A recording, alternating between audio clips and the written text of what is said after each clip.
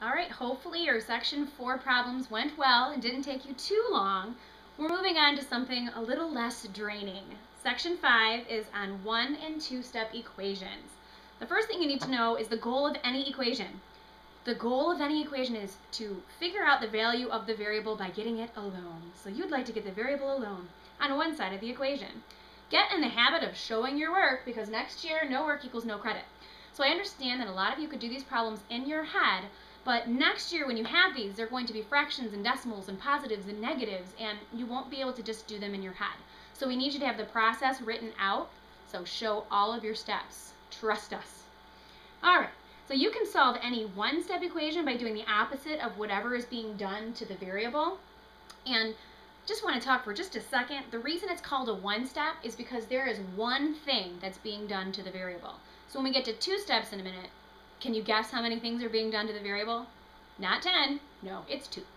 So, one-step equation, x plus 2 equals 23. All right, so here's my x. I want to get x alone. That means I want to get rid of this 2 that's being added to it. The opposite of adding 2 is subtracting 2.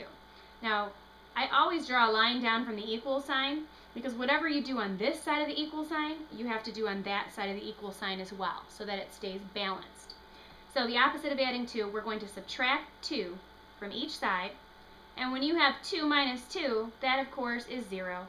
X is left all alone.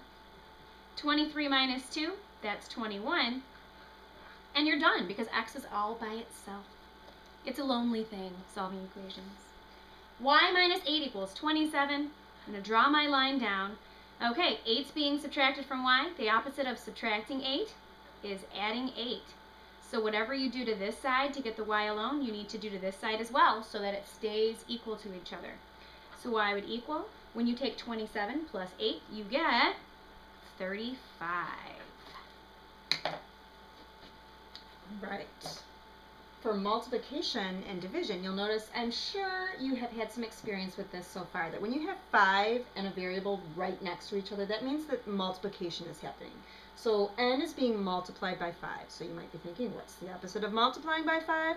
You guessed it, divide by 5. I'm going to draw a line, just like Mrs. Trombley. You'll learn soon enough that we're essentially the same person. So, the opposite of multiplying by 5. I'm going to divide this side by 5, and by doing that, I end up with 5 divided by 5, which makes 1 n, which is the exact same thing as just plain old n. So I'm going to do the same thing over here. 25 divided by 5 is 5. So n equals 5. All right. Any fraction is a division problem. This looks like a fraction, but it means that n is being divided by 7. The opposite of dividing by 7, you ask? Yep, multiplying by 7. I'm going to use a little dot to show multiplication. So by multiplying by 7, then that means that I am undoing dividing by 7. And I'm sure you've seen this cross-canceling action before. I'm just going to go ahead and do it now and get you used to that. So now literally, do you see that n is all by itself? So that means I have to multiply 5 by 7 as well, because that's what I did on the other side. That makes 35. So n is 35. All right, down here we have 2-step equations. Like Mrs. Trombley said, it's called a 2-step equation because that means 2 things are happening to the variable. We are going to remove any number that is being added or subtracted to the variable first, and then we're going to undo any multiplication or division. So if you look at this first problem, it says 2x plus 2 equals 24. Our goal is to find out what x is. So we're going to get rid of everything over here that's happening to the x. So up there it said get rid of anything that is being added or subtracted first. So I want to get rid of this plus 2. Your goal is to get to the variable. It's like a present. It's the prize. So think of it as like unwrapping a present. Like the last thing you would do is take off the bow. The first thing you do is take off the paper. So we're going to get rid of this right here. Opposite of adding 2 is subtracting 2. So that literally just goes away. We'll do the same thing over here. 24 minus 2 is 22. But look what I literally have left over here. I have 2 times x. Now, it's a little one-step equation. The opposite of multiplying x by 2 would be to divide by 2. And that makes 1x, or just plain old x. And the opposite, or I'm sorry, I'm going to divide by 2 here. What's 22 divided by 2? 11. X is 11. All right, look at our next one. I want to get rid of subtracting 8 first. So I'm going to add 8, and that goes away, and I'm going to add 8 over here. So I'm left with 3 times y equals 22 plus 8 is 30.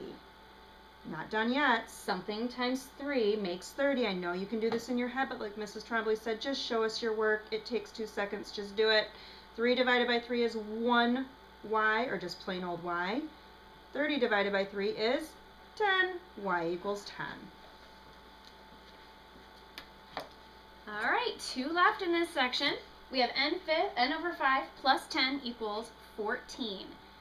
Again, first thing we want to do is get rid of the number that's being added, and 10 is being added, so to undo that, we're going to subtract it. 10 minus 10 is nothing, 0, and fifths is left. 14 minus 10 is 4.